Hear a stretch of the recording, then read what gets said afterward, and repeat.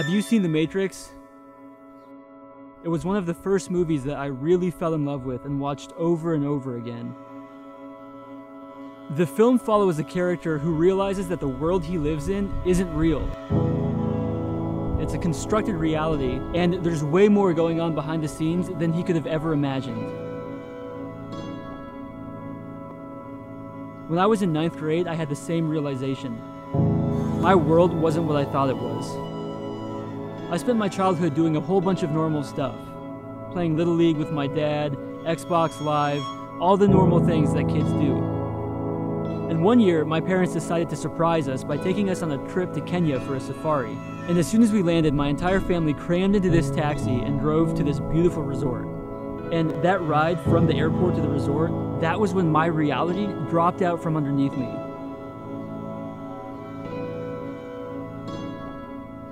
I looked out of the window of our taxi and I saw people living in shacks.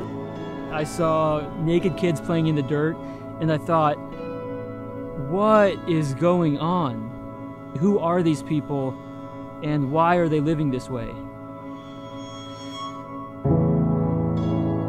It's one thing to read a book or watch a video about people who live on $1 a day, but it's a whole different story when you see and smell and are in the actual presence of extreme poverty.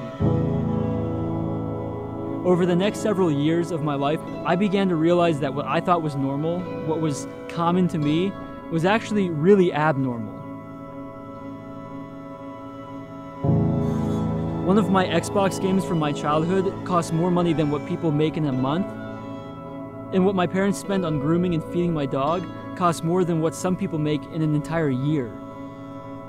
When I spent any amount of time thinking about numbers and dollar amounts, I became ridiculously aware of how lucky I was to be born into the situation I was born into.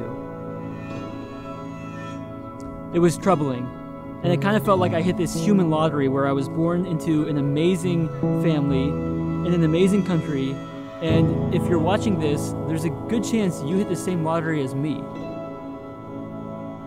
It may not feel like that because everyone around you has the same stuff, but place yourself on the global spectrum and reevaluate. To this day, I still really like The Matrix, and I think one of the biggest reasons for that is because when the main character, Neo, finds out that there's this whole other tragic world living around him, he at the same time realizes that there's something he can do about it. And he does do something about it.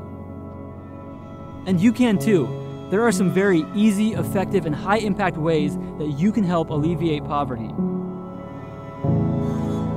You can help get rid of malaria for $10, or build someone a house for a few $100s, or even install a well for a few $1,000s.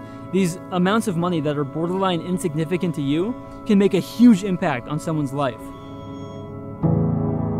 And why wouldn't you? What could you possibly buy that will last longer than the feeling of revolutionizing someone's life?